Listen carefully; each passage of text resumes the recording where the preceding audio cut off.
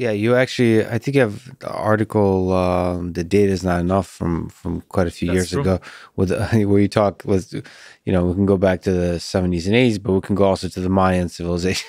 Right. The Mayan civilization basically believed in astrology that you can forecast the outcome of a war based on the position of the planets. Yes. And they had, astronomers in their culture had the highest social status.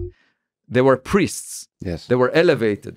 And the reason was that they helped politicians decide when to go to war, because they would tell the politicians, the planets would be in this configuration. It's a better chance for you to win the war. Yes. Go to war.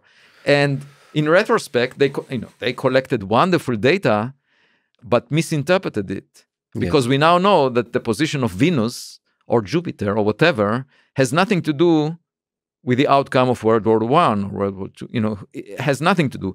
And so we can have a prejudice and collect data without actually doing the right thing with it. That's such a Pisces thing to say. I looked up what your astrological sign is. So.